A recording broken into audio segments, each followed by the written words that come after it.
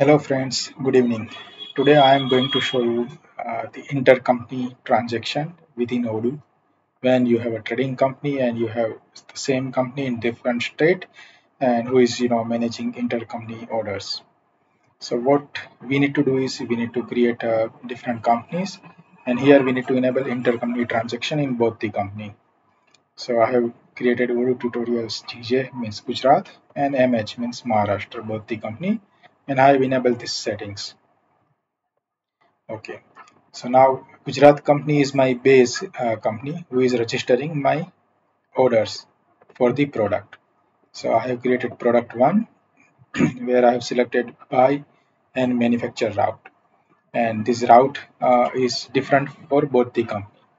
Okay, for Gujarat company, I have triggered the route based on reordering rule of buying, and it will trigger the route on buy based on minimum maximum, that is 0. So immediately on the basis of my sales order, it will trigger a purchase order to Odoo Tutorials Maharashtra company.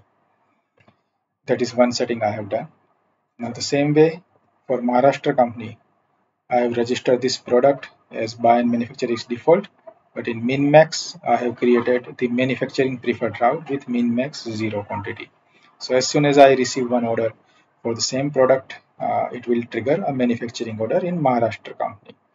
And in Maharashtra company, I have defined the bill of material for this product, which requires COM1, that is component 1 for the product. And component 1, I am again, making a purchase, based on min max rule, triggering buying order with raw material vendor 1. Okay, so let's see how it goes. So Gujarat company is registering a sales order. Okay,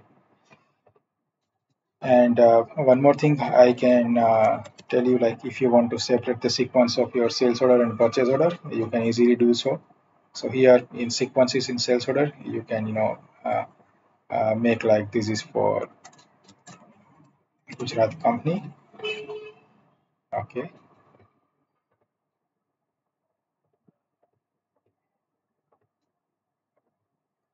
now I'm duplicating it and I'm making the same for Maharashtra company. So my SMH is for Maharashtra company and SGJ sequence is for Gujarat company. Same way I can separate out my purchase order sequences. So purchase order for PGJ for my Gujarat company. I am duplicating it and making it for MH. PMH purchase order for MH. Now if I'm going here, let me purchase order for GJ so I can recall it as soon as needed. So these are small tweaks we are doing right now. So I'm creating one order in Gujarat company for my customer one, and I'm selling product one unit. Okay. As soon as I confirm the order, it will generate a delivery order. And as I have selected the route, the Odoo will trigger an RFQ to my vendors, that is Odoo tutorial Maharashtra company. So Maharashtra company will be auto-generated based on my reordering rule, and I am going to confirm this order. As soon as I confirm order, it will generate a receipt from my Maharashtra company. Now what I will do is I will simply switch the company, Maharashtra company, and I am going into sales order. So system has auto-generated this sales order, Odoo tutorial, and you can see uh, like it is automatically generated based on our document. That's PGJ0003 was my Gujarat purchase order. If I am going back into Gujarat, you can see the same purchase order reference number PGJ0003 is my purchase order, and it is generated from my operation 2. So now I'm going into Maharashtra, and now I'm going into sales, and here as soon as I confirm this sales order for product 1 in my Maharashtra company, it will trigger a delivery order, and based on my reordering rule, the system will trigger a manufacturing order over here. You can see MO2. which is generated from here. Okay, so this is the old, and yeah, so this is in confirm state, and it will require a com1 component which is not available right now. So as soon as I confirm this order, system will trigger another PO to my raw material vendor. You can see, and the base documents are MO002. Okay, and sales order 1. This is my base. Okay, as soon as I confirm order, I will generate a receipt. I receive this in my Maharashtra warehouse. Okay,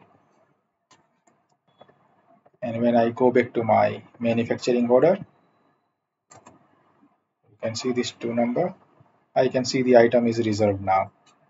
So I will say I produce one component. It is saying one consumed. I say mark as done.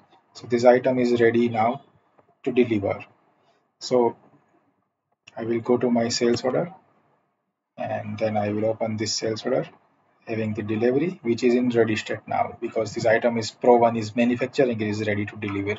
I set quantities and then I validate it.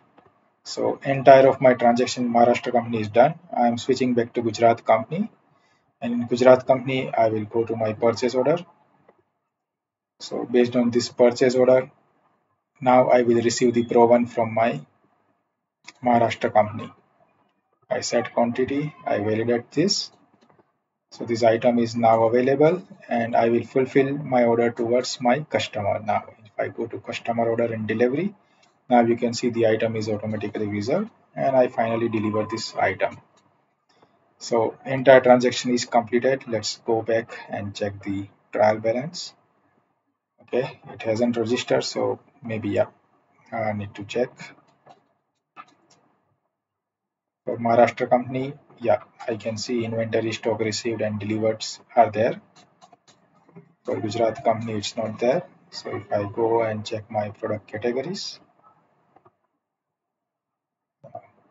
so product one, I think component one is only part of this. My another product is not part of this, so it is not registered any moment. So not an issue, but yeah, this is how it will work intercompany for trading as well as manufacturing purposes. You can set this up easily. So one company is making sales, another company is and that company is making purchase to the second company, and second company will receive automatic orders in our system. Hope this type of setting will help us to define the system smoothly. I would also like to show you the routes. So here in routes, it is buy and manufacture for GJ company, but manufacturer I have disabled, so it is not going to trigger. And as soon as I switch to Maharashtra company, I have enabled the routes in the manufacturer. So this is on my warehouse. I have enabled Maharashtra company to produce, but when I go to Gujarat company, I haven't select that route in my warehouse. So Gujarat company is only going to buy, no manufacturing will be available here. Okay. Hope this helps to understand intercompany transactions inside Odoo. And yeah, thank you very much.